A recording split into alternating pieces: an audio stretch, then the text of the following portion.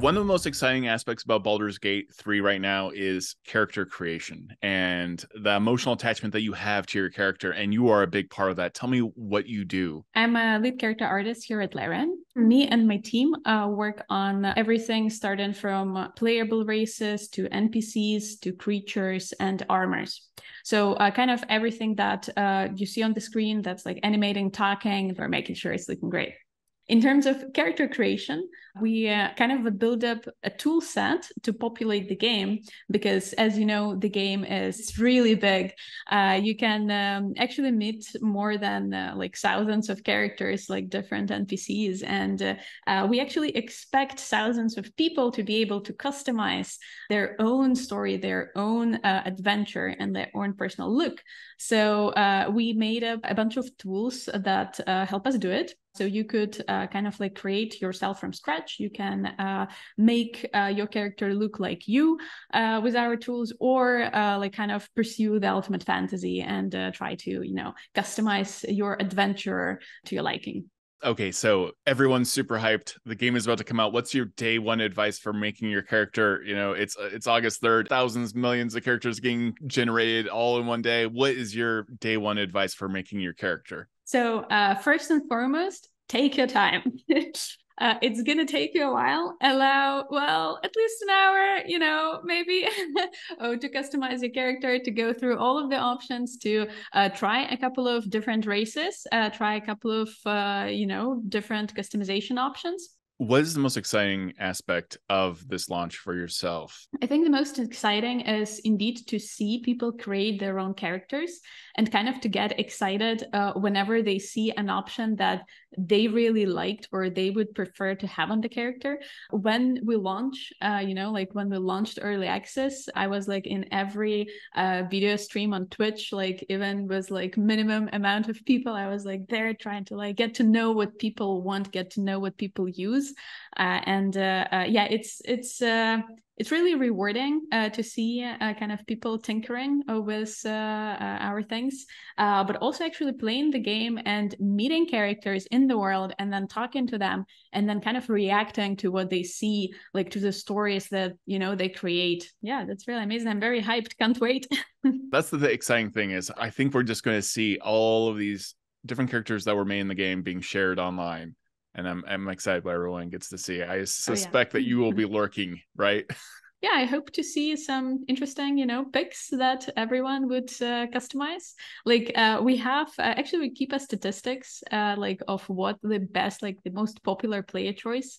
And we're definitely going to post like the most, the default of the default characters that people is going to pick in our Twitter. But like looking at the statistics throughout early access, it's been very interesting because like throughout our patches, like player preferences actually changed. Okay. So the first most default character was like this white guy, very handsome, like very classic hairstyle, all of that. But when we released Bard patch, then like previously it was a human, obviously, but then with the Bard patch, it was half elf. And then he kind of had a bit of a more fancier hairstyle, like this drow hairstyle. That's very, very curious to see, That is interesting. Like I can't wait to see the data on all of that actually, like as that progresses, as there are different options. What's the single most important thing that you found in your career in capturing when it comes to creating your own character? The most important aspect of making a character and bringing the character to life is actually the eyes. You interact with people on day-to-day basis, and you can spot when something is off. And if the eyes don't have this like a small glare in them, then the character that you look at kind of can seem dead. What we tried to make sure is that you always have this glow in the eye in all of the lighting situations. We kind of had to fake it a little bit, but we could make sure that, you like wherever, whenever you look at somebody, there is this like glow a little bit, and then you instantly get attached. And then when you look at them and then they start talking to you, then like you kind of believe them, you believe in them, that they exist. This is definitely one of the hardest and like like, the main thing that we had to deal with. Well, there is a lot more, of course.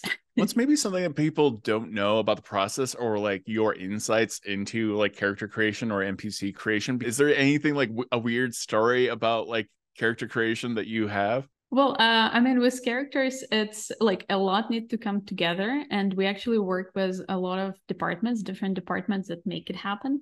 We're sort of the first ones. We make the character, we sculpt the face, we like kind of model the body and the hair and the outfits, like all of that. But it's also very important to coordinate with graphic programmers and with animation department and with lighting. After all, I think there were a lot of back and forth with the lighting and like how the atmospheres work in game. For us, it was really hard to pull off like this very saturated and contrasted atmosphere, both from top down and then in the cinematic camera. So whenever you're like looking at something from top down camera, it kind of like realistically it looks quite desaturated. So like if you, I don't know, kind of gonna go up top floor of your building, look down, you might spot that the lighting is kind of flat. So we need to compensate for that in our game. So we need to make it a little bit more exciting. The grass needs to be a little bit greener, the shadows needs to be a bit darker and all of that. But with the same atmosphere settings, when you zoom in on the face, it kind of looks like too much. So we had to figure out a way where we would have like slightly different atmosphere settings, like from the top down and then from the cinematic dialogue camera. Oh, interesting. Why do you love doing this? Because it's so much work and so much has gone into this game, and now it's finally launching. You have to love it. You have to be passionate about it. Why do you enjoy this so much? I mean, it's really exciting to bring something to life. And in my case, literally someone to life, and you can see the process. Like if you look back at what we had like at the beginning of our early access, and I personally look back even before that, at our first like proof of concept shots, it was much more similar to DOS 2 kind of quality. And then we try to push it. And we try to really like embrace and achieve like this next generation kind of realistic, really flavorful look of the characters. And the process and like the kind of the destination was really fun. We had lots of ups and downs. We had lots of things that like were breaking constantly. We had to fix it. We had to like make more stuff, make new things. But at the end, when you kind of look back at the journey and then you look back at the results, you look at all of the characters that we've made, it's so rewarding. It's like, I can't even tell you how happy I am, to see the characters online and to see people like being excited about, playing with them and like romancing them and, creating their own little stories with the characters that we have. Were there any unique challenges into creating all these different creatures, and also kind of delving into the world of Dungeons and Dragons and all the different like species that exist and all the different monsters? What was interesting about that challenge? Yeah, so I mean, first thing that we did, we kind of like got all of the books that there are, and actually a few copies, and then we went through all of them. We were like reading up on creatures. Every time that we needed to make a creature or monster, we would check like, okay, how many tentacles does beholder have, how many tentacles does spectator has, Yeah, there were a lot of research that we put in to make sure that we are staying true to the lore, and at the same time we were looking at like the visual and trying to bring it to the next level. We kind of got inspired by like everything that D&D has to offer, and then we kind of like turned it into what you're gonna see in the game. So very exciting monsters. We created some of the monsters that didn't previously like exist in the books, so maybe they're gonna make it there, hopefully. Yeah, that's the other thing. Like there are armor sets, there are clothes. Like sometimes you see references in D&D art, but you've added so much more based off of that initial art direction. What do you enjoy about creating those armor sets? For the clothing and armors, we tried to show the class of the characters through the armor a little bit. At the same time, we tried to kind of fit those outfits on all of the races and also represent your racial identity with it. So we had our armors. We have now vanity clothing as well that you can wear. Both are intertwined, and like you can be whoever you want to be. You can be a halfling, a gnome, a dragonborn, and then like you can play as a bard, overthird, or sorcerer, and then in the game would kind of like give you like you would find loot and vanity items in the game that can further kind of like embrace this role-playing element and like really show your character. So much what you do is about like attachment, like you are making the NPCs feel real, to have an emotional connection. What has been important about and fun about creating these NPCs and making them characters that you care about? And then also the monsters on top of that, like they're, you know, sometimes they have to be monstrous, but you have to add a human element as well. We talked previously, and you mentioned lips are very important if the monster does have lips. So what goes into creating those NPCs, those monsters? Yeah, we paid special attention to our animations and specifically lip sync, because in the game you can talk to anyone and any creature as well. So you can talk to squirrels, you can talk to cats, dogs. So one of the things that we had to deal with is how do we have animations, like how do we lip sync the creatures that don't have lips necessarily, like dragonborns actually, because dragonborns are dragon lizards. So it was really hard not to just make the open and clothing mouse animation like kind of like a doll.